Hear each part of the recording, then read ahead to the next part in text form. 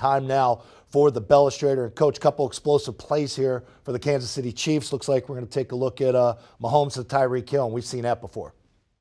Yeah, there's a couple familiar faces there with Mahomes and of course Tyreek and Kelsey and those guys, and then they have a new guy, the running back. But we'll start with the Hill play against the Chargers, and this is Hill in a slot, and off a quick fake here, Mahomes rolls out, and Hill comes in here and does a good job of stemming at the middle of the field safety, and then breaks deep for the back corner.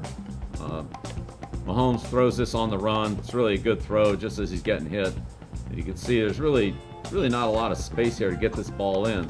The defender's got good leverage. Free safety's over the top, squeezing this off, and there's really very little space there for that ball to get through.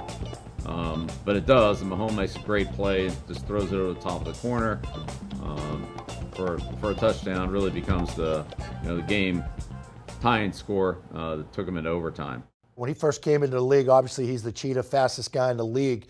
He's really starting to turn into a good downfield receiver now as far as being able to run routes and fit schematically within an offense, right? Yes, they use him in a number of different ways. It's not all deep routes. It's crossing routes and speed sweeps, and a lot of times he'll motion into the backfield and be involved in misdirection plays. So he's a big-time downfield threat.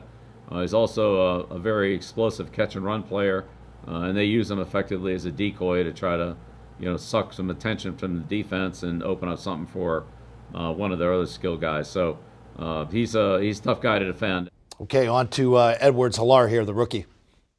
Yeah, I mean, this is kind of an interesting play, an interesting concept that they use. So the Texans are in a man-to-man coverage.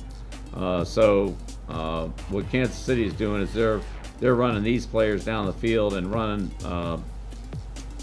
the tight end out, which forces somebody to go cover him. So they eliminate those guys and then do the same thing down here at the bottom and eliminate these guys. So by just running a pass pattern, they get all these guys dragged out of the play and then hand it off up the middle. So again, this is more effective than trying to block these players. That forces the defense to go cover them, and then when Edwards-Helaire breaks the line of scrimmage, then he's got a lot of space to run in. So the two extra players here in the box for the Texans, McKinney, who ends up missing a tackle here, all right, and then Reed coming out of the middle of the field, another good player, missing him as well. So this is kind of a good example of what the Chiefs do to you. They spread you out, and here Houston's got a couple guys that maybe on paper should make the play, but good running by,